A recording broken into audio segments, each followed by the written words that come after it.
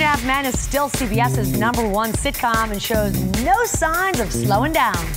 You miserable son of a bitch. I gave you my heart, I gave you my soul, I gave you my body, and you just threw me aside like I was some piece of garbage. Yeah, my bad. 2.5 Men, the big daddy, the grandfather, the Mac Daddy of comedy. I don't know how you guys actually pull off some of the lines that you said. I know, we're a very naughty show. So, you were so dancing on the line. I know. I think if critics realized we were as dirty as we are, they'd like us more. So what are you up to now? I'll tell you what I'm up to now. I lost my house, I'm living in a cheap motel, and my new career is giving lap dances to strangers while I'm swinging by my crotch on a pole 8 times a night. Have you considered an athletic supporter? Charlie Sheen, John Cryer, and Angus T. Jones may only equal 2.5 Men, but the Emmy-nominated Bachelor comedy has more funny than one man or woman could ever measure.